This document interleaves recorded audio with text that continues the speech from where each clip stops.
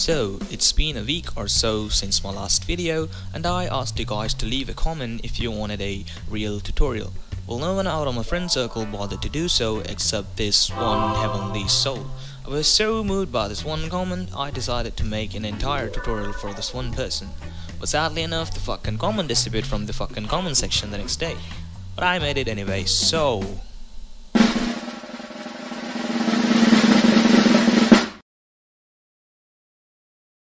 To be honest, I've never made a third-person shooter controller before, so let's do some case study with Metal Gear Solid 5 before we jump into coding. Imagine a vector going straight into your screen. Let's call this the view direction.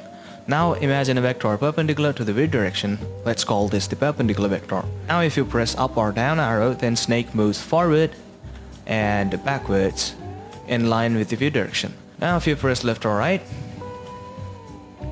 he moves perpendicular to the view direction. If you give both horizontal and vertical input, then the player moves midway between the view direction and the perpendicular vector. This direction in which Snake moves can be calculated using simple vector mathematics by just multiplying the view direction by the vertical input and the perpendicular vector by horizontal input and adding them both, and you get the direction in which he needs to move. Now let's look at how Snake aims. When you aim at nothing, Snake looks like he is pointing towards the center of the screen. This is done by making him point the gun at a position that is both in line with the view direction, but also far away from it. Let's call this point the far point. But when the path between the gun and the far point is obstructed by something, we now have two target positions for Snake to look at. One is the apparent position, which is the point of obstruction between the camera and the far point, and the other is the real position, which is nothing but the point of obstruction between the gun and the camera's obstruction point. Snake always looks at the real position. So, in this tutorial, we are going to make all the basic components for this type of controller. First, we need a character. I'm gonna download one from XAML, because 3D modeling is a pain in the neck. Along with the 3D model, download the shooter animation pack, or if you want to bring in your own animation, feel free to do so. Create a new Unity project and import the character. Don't forget to mention the animation and the characters or a humanoid while inputting. Create an animator and create a basic state machine with just 2 states for now. If no input is given, then he stays idle, else he walks. Now let's first look at the camera movements. Create an empty game object and name it yaw. Create another empty game object, name it pitch as a child of yaw. Again, create another one named shake as a child of pitch. At the end of the hierarchy, put the camera. We do this setup to assign a role to each empty game object. Yaw controls the yaw, pitch controls the pitch, shake controls shake. Pretty simple. Now create a script for the camera and let's start coding.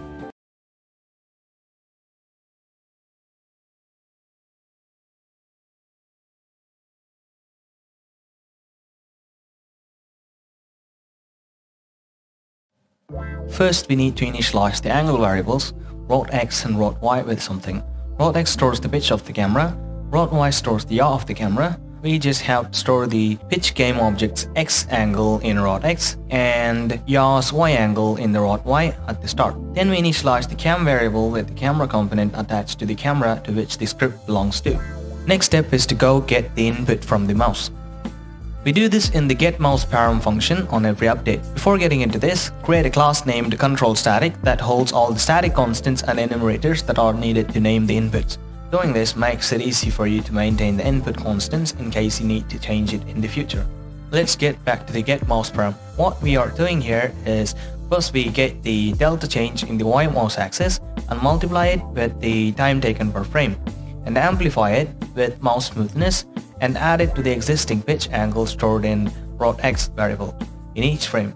Thus we obtain the new pitch that is needed for the corresponding mouse movement. This controls the pitch, and the pitch needs to be locked up and down. We do the same with the mouse's x-axis input without clamping but resetting it to 0 every complete revolution in any direction. And then after calculating the angles, we check if aim input is given, and the aim boolean is set true or false accordingly. First, let's handle the rotation part.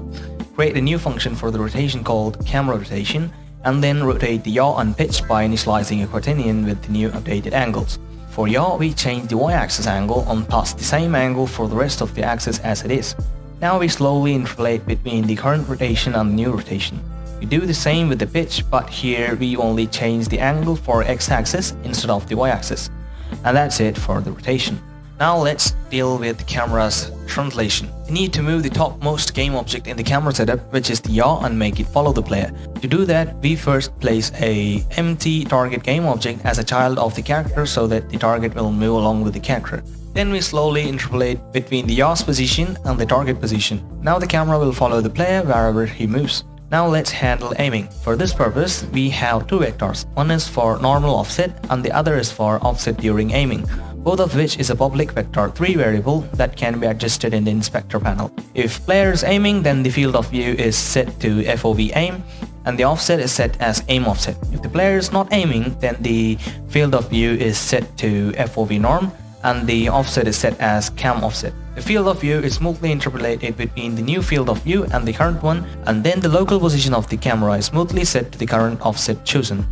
After all the rotation and translation of the camera, we finally handle the camera collision by casting a ray from the target to the camera and checking for obstruction. If something obstructs the path, then the distance from the target to the point of obstruction is multiplied with the ray's direction and then added to the target positions to get the new position in front of the obstruction. Finally, after all that, we now set the far point by casting ray from the camera in the direction of its forward component. If something is hit, that is set as the far point, aka look position. If nothing is hit, then the local position of the target is set in such a way that there is a displacement in the z direction, since the look target is a child of the camera itself. Of course, you can do this in a better way. Now just call all the function in the fixed update. And that's it. Just go ahead and set all the needed public variables and the camera will work fine. Now let's handle the play movement, but before that, we need to make some changes to the animator. Go to the animator in the base layer, drag and drop 4 animation for walk, run, on air, and idle animation, with idle animation as the entry state. The player should be able to go from any state to any state back and forth, so give all the possible transition from all the state to all the state. To control the animation states, create the set of parameters as shown. Horizontal and vertical parameters for storing horizontal and vertical input values. Run is true if the player presses shift while moving. Ignore these two for now, because these two are for Aight and I'll be talking about that later. Is aiming is true if the player is aiming. Aim angle is the angle with the world up axis at which the player or the camera is looking at. Walk is true if the player is just walking. Is in angle is true if the player is in angle with the camera's forward component. On ground is true if the player is on the ground. Now let's see the transitions. The player is idle if he is on the ground and no input is given. If walk is set to true and the run is false, then the animator state changes from idle to walk. If run is true and the animator changes state from idle or walk to run. If the player is not on ground, then whatever the state might be, a transition from the current state to the on-air animation is played. This is the content of the base layer. Now let's look at the aiming layer. In this layer we simply have one state, which is a blend tree between two animations, aim up and aim down.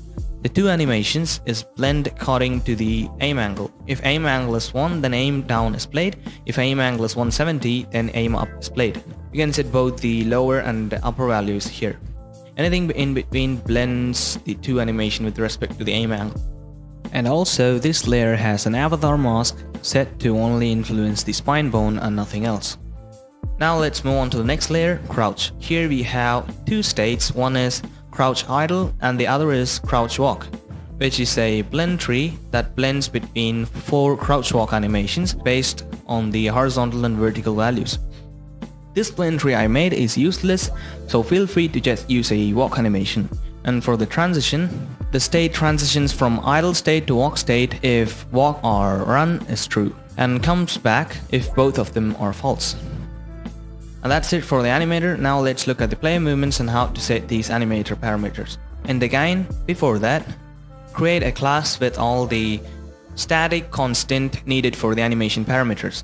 Now coming back to the player movement, start by locking the cursor and setting it invisible, then get the player's animator component and rigid body component. Now we have to get all the input parameters and animation parameters for determining the animation state and making the player move accordingly. We do this in getParam function, where we first set the horizontal axis value, then set the vertical axis value, both the values are floating point values ranging from -1 to +1. So if the absolute of either of the values is greater than 0, then player should move. If crouch key is pressed, then is crouching is true. If aim button is pressed, aiming is set to true. If simultaneously locomotion is true and sprint button is pressed and the player is not aiming, then running is set to true and walking is set to false. Else if it's just locomotion, then walking is set to true. If no input is given, then both is walking and is running is set to true. After all the state and movement related boolean and input values are set, now we want to make the player move. We do this in the handle movement function.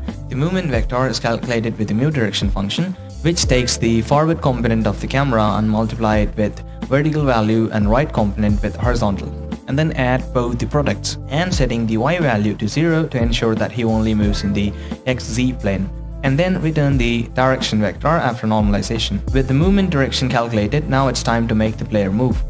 We do this by multiplying the direction vector by move speed and interpolating between the rigid body's velocity and the calculated target velocity.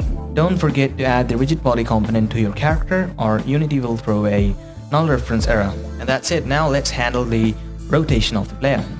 We do this in the handle rotation function. Whenever the player is not aiming and is just on locomotion, the player should be rotated in the direction in which the player is moving. So the look angle is calculated with the move direction. Else if the player is aiming, then the look direction is used instead. This look direction is vector that lays flat on the xz plane and has the same rotation as the camera. That's it for the player rotation. Now let's check if the player is on ground or not. We do this in the ground function. We first cast a ray from the player's position with some offset in the y direction to adjust the origin of the ray cast, and also we cast it in the direction of the world down. We check if the ray hits a collider other than the player. If something is hit on the first ray from the center, then the for loop will break the first time the control flow enters the loop. If nothing was hit, then we cast a ray in a circular fashion around the origin. We do this by providing the number of rays you want to cast and divide 360 by it, which is nothing but the angle which will be used to rotate the radius each time the loop executes in order to get the new origin of ray from which it is to be casted down. If something is hit in one of those rays, then the loop breaks and g-hit is set to true. If true, then that means the character is on ground. If not, we introduce gravity by making the character move down each frame in the y-axis. Finally, we set the on-ground variable to g-hit. And that's it, we are almost done with the player movement. Now we just have to set all the animation parameters. We do this in the setParam function, and also if the player is crouching, then we set the weight of the crouch layer to 1. If not, we set it to 0. Similarly, if the aiming is true, aiming layer weight is set to 1 or else it is set to 0. And then the aim angle is set with the aim pitch function, which simply calculates the angle between the camera's forward component and the world up, and then set the same angle in the animator. Everything is done except the inverse kinematic part. Let's handle that in a separate script. Before this, make a makeshift gun called makeshift gun with 2 empty game objects particular to this specific gun to specify where the right hand and left hand should go. Making the gun this way makes it easy to move the IK targets of both the hands to the desired gun position. To adjust these poses, just go ahead and adjust it in the runtime and then copy the transform, then go back and paste it, and that's it. Both of these left and right hand position targets are attached to the gun game object with a script, and both these values are set as a public variable. We do this so that it will be easier to get both of these transform when a new gun is equipped. And then add 2 more empty game objects, specify where the gun should be pivoted in case aiming is true, and also specify where the default idle position is in case aiming is false. And then add 2 more empty game objects for the right elbow hint and left elbow end to give a clue as to where the elbow should be looking at. Place it somewhere down like this.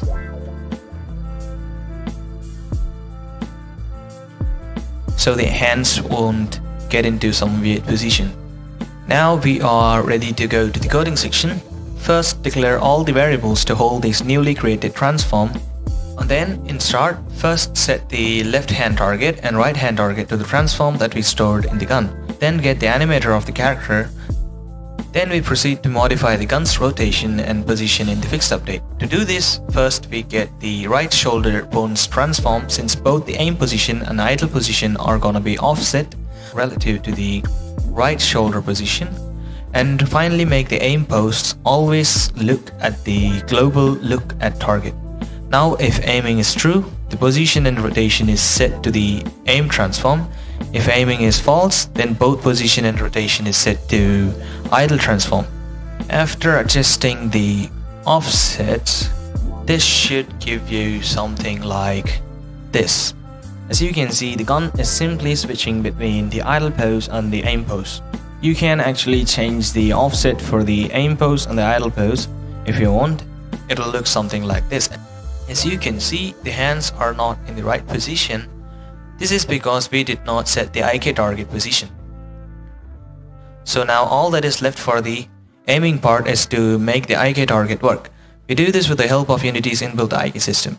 First we make the head and body look at the target by specifying the weight of the transformation and the look position, which is the global look at target. Then we set one as the weight for rotating and positioning right hand, left hand and IK hint for the same. After setting the weight, we now set the position and rotation. From the transforms, we set up rear. After setting the weight, now we set the position and rotation. From the transform, we set up earlier. And then we only set the position for the IK hint. Rotation is not needed. The results should be something like this. As you can see, as he's aiming, his hands are in the correct position. If you want to adjust that, then just go to the left hand pose of the gun, then move it and rotate it as you like, and then copy the transform and paste it in there after pausing the game. Okay, for the last part, let's do the foot IK. How this works is we basically cast a ray from the foot position with an offset in the y direction towards the ground. When this ray hits the ground or anything other than the player's own collider, it brings the leg about that position and also calculates the direction in which the foot should be positioned with the help of the normal vector at the point of contact. This should only happen when the player's legs are intended to be on the ground. So to make it only affect the IK when it's needed, we use curves. You can shape these curves to give some values as the animation plays. This is basically a time function that we can define with the shape of the curve. How can this help you with knowing when to activate the IK? This can be done by making the curve value 1 when the foot is supposed to be on the ground. For example, look at the left foot right now. When it is fully on the ground, the curve is made to return a value of 1. When it is supposed to be not snapped to ground, the value is 0. And similarly, we do the same to the other foot. And as you can see, in idle animation, the foot is always supposed to be on the ground, so go as a constant value of 1 throughout the animation. We do one curve for each foot and create animation parameters with the same name as that is in the curve. Now all that is left to do is get these two values from the animator and set it as the weight for the right and left foot to control the effect of the IK target. 0 means no effect, 1 means fully affected. And also don't forget to place an empty game object in front of the knees as we did with the elbows to provide a clue as to where the knee should be pointing at. And that's it, everything works fine as it's meant to be, but we got a little problem here. Dude bends crazy when you shoot without aiming. To fix this problem, we need to introduce a new boolean variable named firing in a player movement script and store the boolean indicating if the player is pressing the fire button or not, and just add the boolean variable to every if condition where aiming is present. Those if conditions would be this and this and this, and that's it. The problem will be fixed if you get back to Unity and press play. And now he turns to the desired position, but still it's not very perfect. But that is all we need to make a basic third-person shooter controller, so I'm going to finish the tutorial right here. If you want to tweak this script, just go ahead. The link is in the description, and just download it and do what you want. If you guys want me to build upon this tutorial and cover stuff like switching between weapons and also refining the animation system or anything else, just let me know in the comment section and I'll do it. And also, I'm not sure if the tutorial is adequate or not, so please let me know what I should improve on, so I'll make sure what I'm doing is not going to waste. And also, to better understand the tutorial, just download the project file first and play with it, and discover where everything goes and what components are attached to the game object to not get lost while I'm explaining things. And then go along with the tutorial.